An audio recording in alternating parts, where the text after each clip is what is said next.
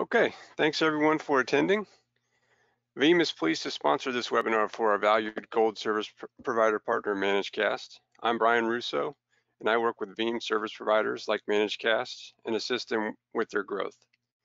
Veeam has been able to work successfully with Managecast to grow both of our businesses. Nathan Golden is president of Managecast, and he will be talking about his considerable experience in the cloud backup service provider space and what Managecast has done to help improve their business. Managecast has demonstrated significant innovation by building on top of Veeam technology, and I look forward to Nathan showing you what his team has developed. Let's briefly discuss the agenda. This webinar is focused around Veeam service providers or independent consultants who are currently using or planning on deploying cloud backup services. Nathan will walk us through a brief review of Managecast and how they came to develop the Portal platform. Hopefully, Nathan's experience will help you with your Veeam business. We will also show you the portal and how you can potentially use it to help your Veeam cloud business. Finally, we can take questions at the end. Just enter your question in the questions section and we'll get that answered for you at the end. Now I'm glad to turn things over to Nathan Golden. Nathan? All right, thanks, Brian. I want to say thanks to Veeam for sponsoring this webinar. I also want to say that Veeam has been essential to us and really helped our cloud business to grow. And also thanks for everyone attending this webinar. I appreciate the time you're spending and we'll try to make my experience in the cloud backup business useful to you and your business. Look, let's face it, I know sometimes backups can be a little boring. I like to say backups are like going to the dentist. Everyone needs to do it, but no one looks forward to it. So thanks again for taking time out of your day for this topic. Allow me to give you a quick background of our company. Managecast started in February of 2000 as a consulting and integration company. During our first 10 years in business, we noticed many of our clients did not manage backups or DR as well as they should. It was often neglected and best practices were not followed. We began offering managed backup services in 2010, and today we are 100% focused on backup and DR. It is all that we do. From day one, Managecast took on the role of monitoring and managing the backups for our clients. It's a big responsibility and one that we take extremely seriously. Of course, our primary goal is to make sure the backups run and stay running. We also need to make sure the backups are configured properly, especially around databases such as SQL, Exchange, Oracle, MySQL, and others. And often clients would not protect their critical data correctly. I firmly believe backups are one of the biggest things neglected within IT. And in my experience, a lot of IT admins and even management are naive about data protection. The fact that ransomware has been so disruptive is testament to that. I would encourage everyone on this call to ask honest questions about how well your organization manages backups, especially if your company is responsible for customer backups. So, when that call comes in from a frantic customer needing to restore data, we must be ready to help. Missing 3 days of backups or more could be potentially very expensive for our customer and bad for our reputation. Even though we go through great effort to ensure our customers are well protected, when that call comes in from a customer, I have to say that there's always that feeling of this better work. It's definitely a situation of being a hero or zero. And it is this mindset that drives us to make sure we are doing everything we reasonably can to ensure customer data is well protected. And really, this is the heart of our value that we provide. It's really about being proactive. In my experience, 1 in 20 clients of ours will call or email us with the slightest issue that they see on their side. That's great. Wish everyone was like that. However, 19 in 20 clients do not do that. And our goal is to notify that 1 in 20 and really all of our customers before they notify us. We try to be extremely proactive so our clients know we are on top of things. And the benefit, the huge benefit, is that this increases value and loyalty when customers know you are checking the backups better than they are. Over time, this creates a deep level of trust and loyalty with the client. So Managecast started using Veeam for cloud backup and DR shortly after Cloud Connect was released in late 2014. The beautiful thing about Veeam is how widely deployed it is and the great reputation it has. We found that many clients were already running Veeam, so it became easier to get new clients for our backup service. And our engineers love working on Veeam because honestly, it just works. For all of these reasons, Veeam allowed us to substantially grow our business. Veeam is awesome, but as some of you may realize, it could be better for service providers who manage client backups, though it is getting better. I want to be clear that Veeam does offer Veeam Service Provider Console, and forgive me if I refer to it as Veeam Availability Console or VAC, as this was what the previous version was called. I also realized that Veeam has Veeam Enterprise Manager and Veeam One, and those are powerful tools, but they were not designed for the multi-tenant service provider. The Service Provider Console is designed for service providers, but it lacks historical data and only shows you the status of the last backup. So that means that if a backup runs every 4 hours, you will only see the status of the last backup. If you check backups on a Monday morning, you will not see the backup activity over the weekend. You also cannot see easily the historical data from the past. It is difficult to see spikes in data or data that is less data than usual on a backup. And as our business grew, thanks in large part to Veeam, it was taking us more and more effort to check the backups as thoroughly as we once had. And about 1.5 years ago, I met a business coach, and he asked me one key question that really stuck with me. He asked if the number of clients I had increased by 10 times the amount that I have now, say I go from 200 clients to 2,000, how many more employees would you need to hire? And I would encourage you to think about your business and how many more employees you would need if your business grew. My first reaction was, well, I guess I would need 10 times the employees, or at least 7 or 8. And the business coach said instantly, your business is not scalable. And I started to think about that question and how my business was not scalable. I realized it was difficult for us to see everything. I had already seen that as our business grew, it was harder for our engineers to keep doing as good a job as when we had fewer clients. So the solution, nothing seemed available to do what we needed. So we set out to create our own tool. I hired developers and started working on it. I'm not sure how long it would take or even if it would be successful. It took 4 months to lay the foundation, and then we deployed an early version to our engineering team. The next morning, I saw many more notifications go out to customers. And I came out and asked my team, hey, did we have a lot of issues last night? Did something go wrong? They said, no, we can just see the issues a lot easier. I knew at that moment we had created something useful. Since then, we have been in continuous development. Our goal was and always has been to incorporate things that we could not easily see. For instance, when a client backup machine stopped or crashed, or if a customer disabled a backup job, we needed to know about it. We needed anomaly detection when a backup sends a lot more data or a lot less data than normal. And we wanted to integrate with ticketing systems such as ConnectWise so we could automate the opening of tickets. Then we realized we also wanted to provide our portal to other service providers who might be in the same situation we had been in. So I want to be clear about a few things that our portal is.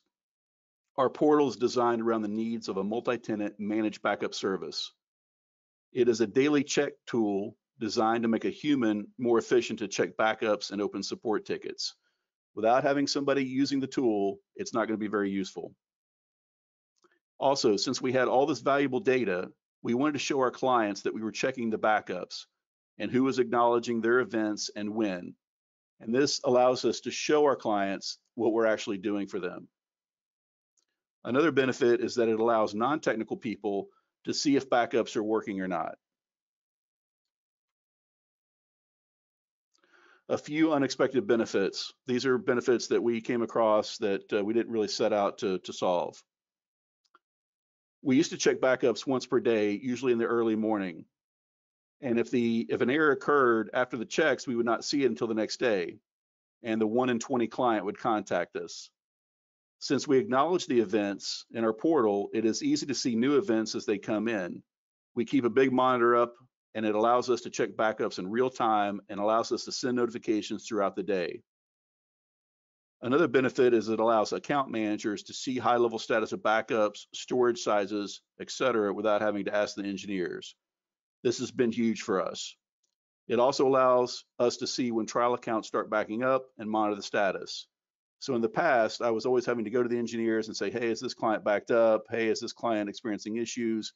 Hey, how much storage is this client taking? And now I can do all of that without having to go talk to an engineer.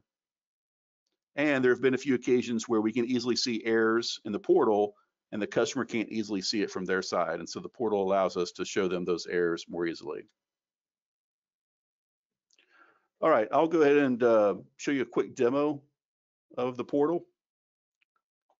And then we'll come back and talk about licensing and deployment.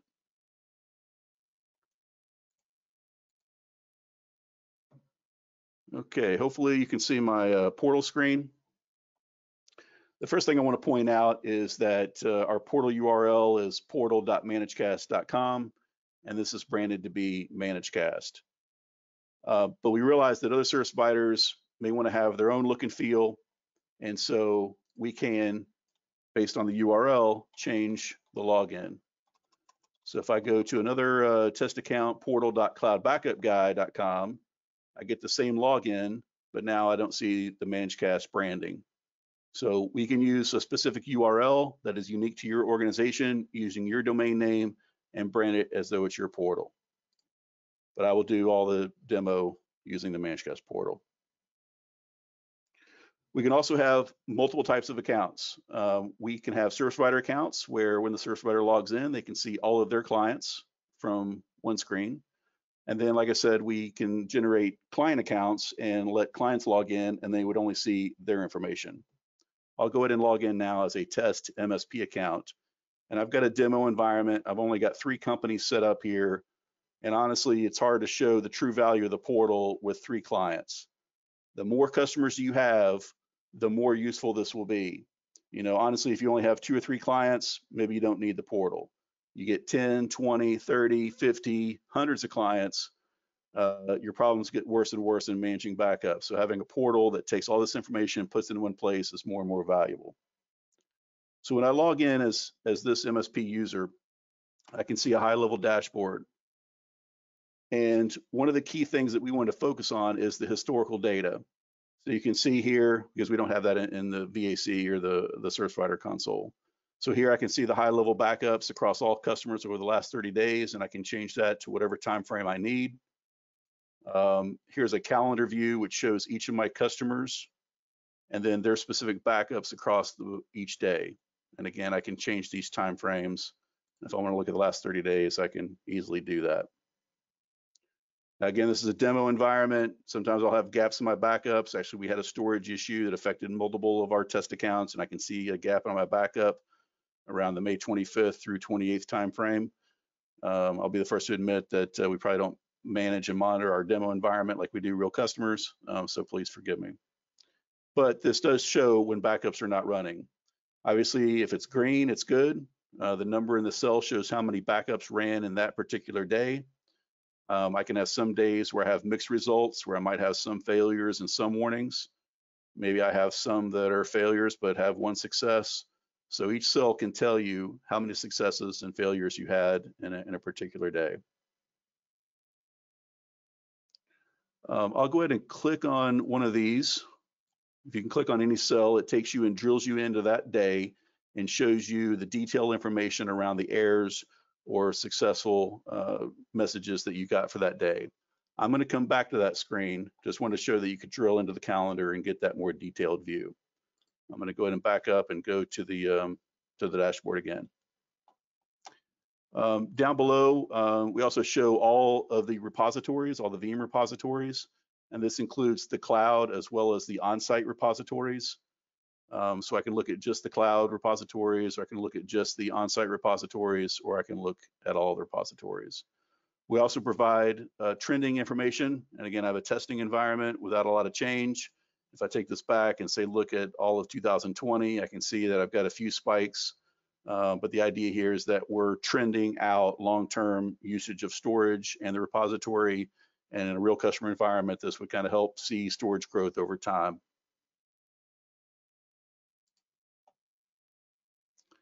Down below that, I've got some job ranking information. I show the jobs that had the most failures. Again, over the last 30-day period, you can change that to be whatever time frame you'd like. I look at the jobs that ran the longest, and usually when jobs run for 129 hours or 120 hours, there's probably something wrong. And then I also look at how much data was transferred, or the jobs that transfer the most data. So customers that, you know, move terabytes of data around and don't tell us, and then we back up an extra terabyte or two of data, that'll pop up on this list. Down below that, we have inaccessible computers. These are Veeam instances, could be Veeam backup and replication consoles, or it could be Veeam agents running on physical servers, but they check in and have a heartbeat with the Veeam availability console, and we just pick up on that and show you anything that we lose contact with. Okay, so the dashboard is useful from a high level. It's useful for management types or sales types that just need to see, hey, are things green? Are things red? What are the status of things?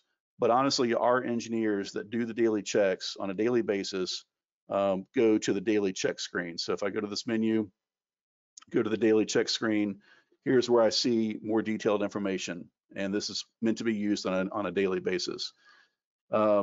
The screen is divided into two parts. The top part is the short-term history, and we default to the last 2 days. And the reason we default to the last 2 days is because we're assuming the backups are being checked daily, and you only want to see the last day or two of messages. Obviously, if you need to change that to be a longer period, you can do that. But in our case, we default to the last 2 days to check the most current backups. The bottom part of the screen is the longer term history for a particular job. So if I were to click on a particular job, then it shows me the longer term history of what was going on with that job, and the default is the last 30 days. So top part of the window, short term, bottom part is long term.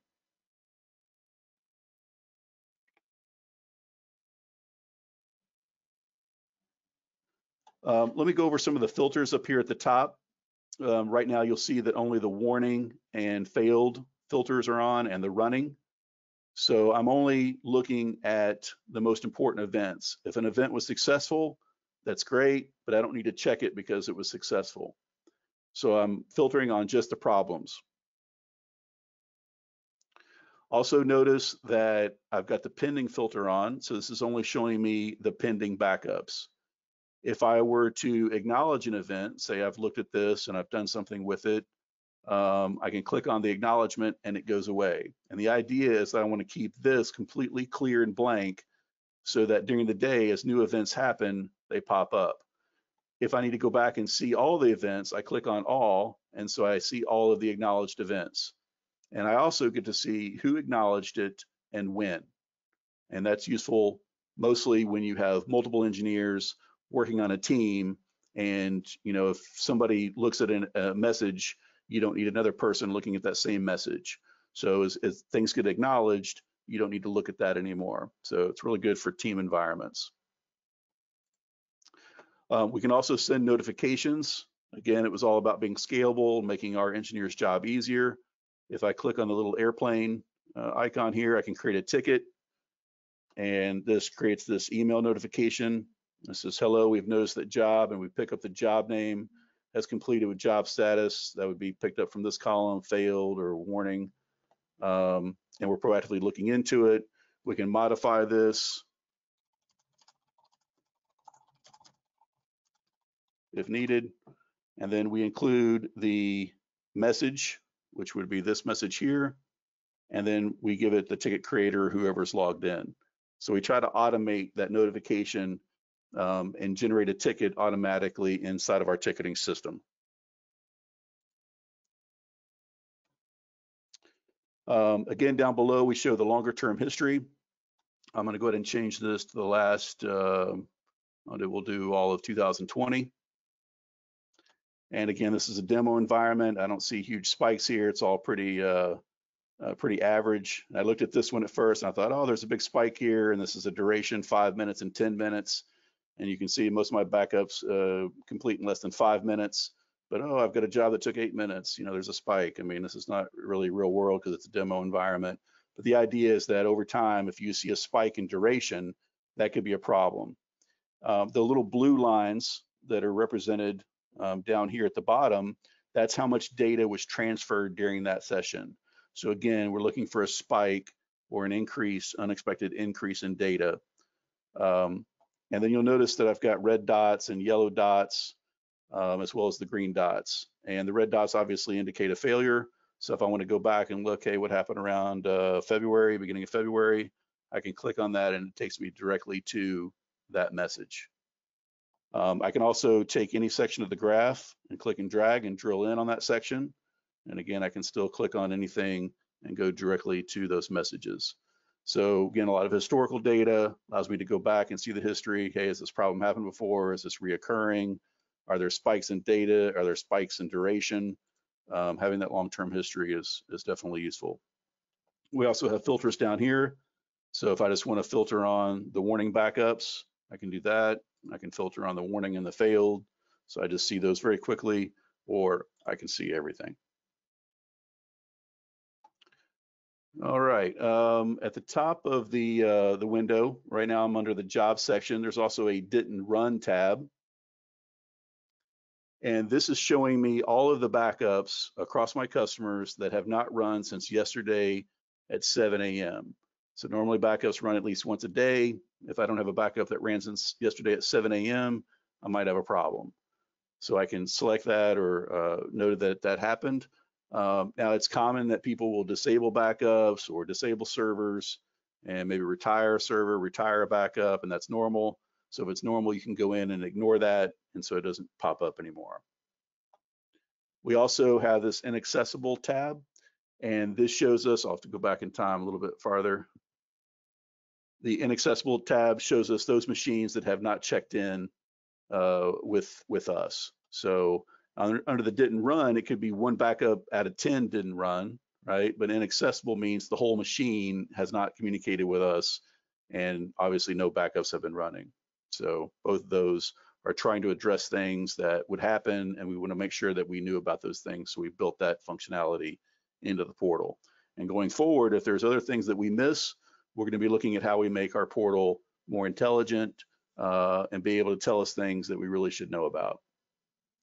Okay, I'm going to go ahead and log out, and I'm going to log in as a end user, as a customer, and show you a few things. This is the Cincinnati Pizza Company admin, again, a demo account. And I can see I had a gap in my backups here very clearly. I want to point out that we integrate Veeam Availability Console inside of our portal. And one of the reasons we might want to do that is if a customer, like in this case, we have this customer that does offsite DRAS with us. So they have a replication job that goes to our data center for failover, for DR.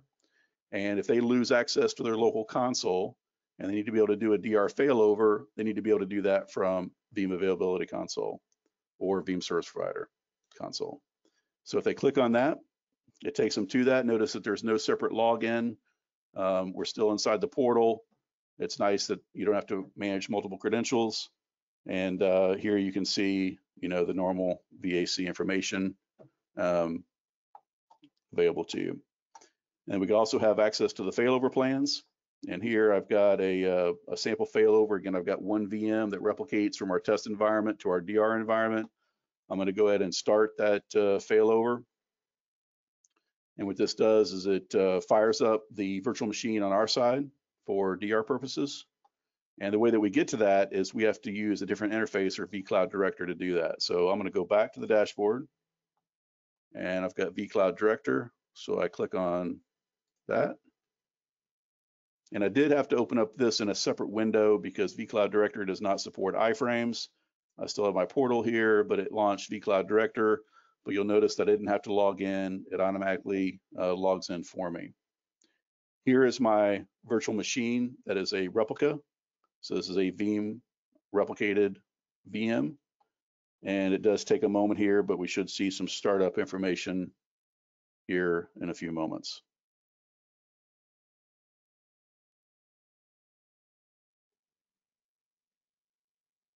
Okay, and the VM is now starting. This is updating. This should say powered on here in a moment.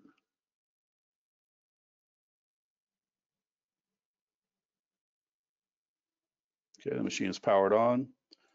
I'll go to actions and we will launch the console.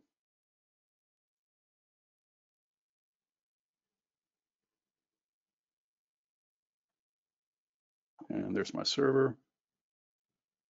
Control delete. Log in, and my server is ready.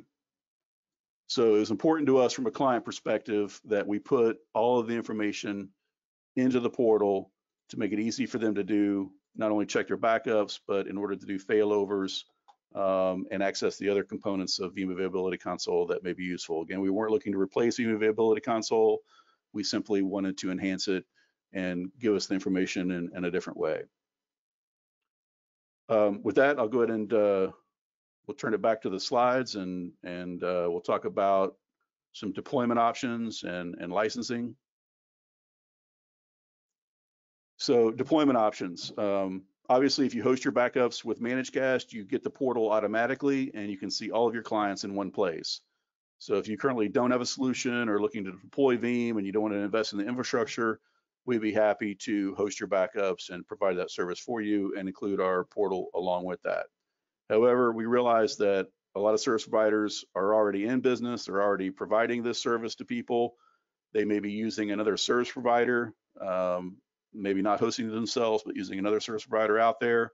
And in that case, we can do deployment option 2, where you can add Managecast as a service provider under Veeam and use our portal, even though your backups go to another service provider. In fact, we've seen where you can actually use multiple service providers and use our portal to see status across multiple service providers.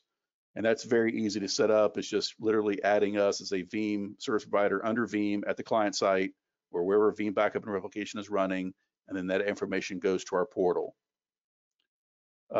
And then I want to stress, in that scenario, you would not send backups to us. You can send backups wherever you want to go.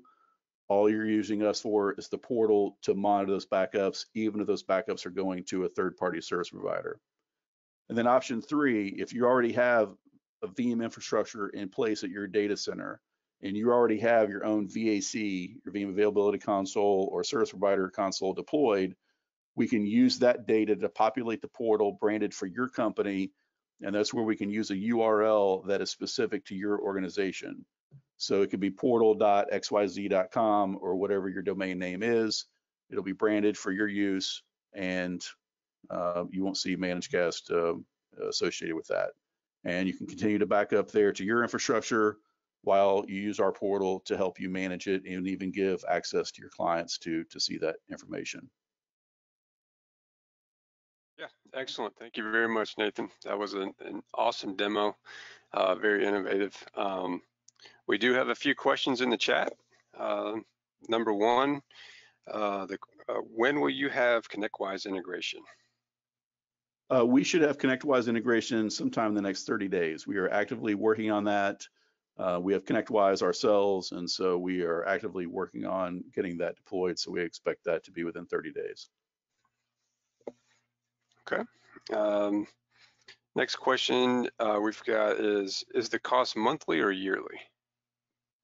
We charge by the month, and it's based on your Veeam usage. So if your licensing goes up or down, our licensing would automatically, adjust to whatever you're actually using.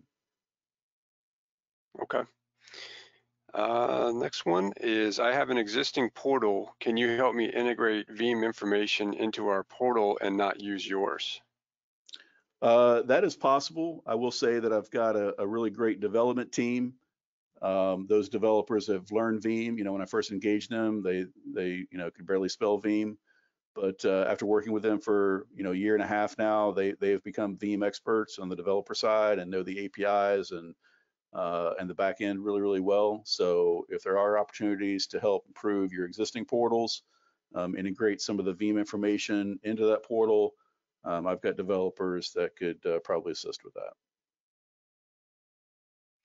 Okay, and the last one we've got in here, I saw buttons for Veeam Availability Console and vCloud Director. What are those for?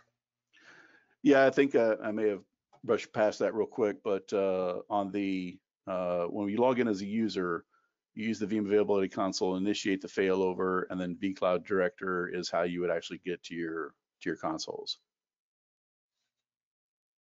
So we integrated those because those were tools we were using on our back end. Okay. And we do have one more. Which technology is used to pull the information from VAC or Veeam Service Provider Console? We use the APIs. Okay. I'm just scrolling through to see if we have any more. That seems to be the last. Oh, I'm sorry. I got one more for you, Nathan. Is Veeam Service Provider Console required for this? Either Veeam Availability Console or Veeam Service Provider Console is required. It is how we populate the portal with information. Now, if you don't have a Veeam Availability Console and the backups are going to you, again, you can add us as a service provider under the Veeam installation, and those logs and that information will go to our VAC and enable the portal. So even if you don't have your own Veeam Availability Console, we can still send that information to ours. So I guess it's technically not required, but we need it to run somewhere. We either need to use ours or your own. Okay. And is Veeam Service, let's see. Next question. Is vCloud Director required for the remote console? Yes, if you want to be able to do failover, and this gets into whether or not you're hosting it or whether we're hosting it. Obviously, if we're hosting the failover, then you would be using our vCloud Director. If you have vCloud Director in your environment and you're using that for failover, then we would have to integrate with your vCloud Director and snap that into our portal. But yes, at current time, in our environment at least, we use vCloud Director for that console access. Excellent. Yep, that looks like that is all the questions that we have. Okay, well, I appreciate everybody taking time, and if anybody wants to have a separate conversation with me to discuss your own needs or what you're looking to do, again, I'm interested in feedback. I like to know what other service providers are doing or not doing, how you're handling these same issues that we had, and so I would welcome anybody to reach out and have that discussion.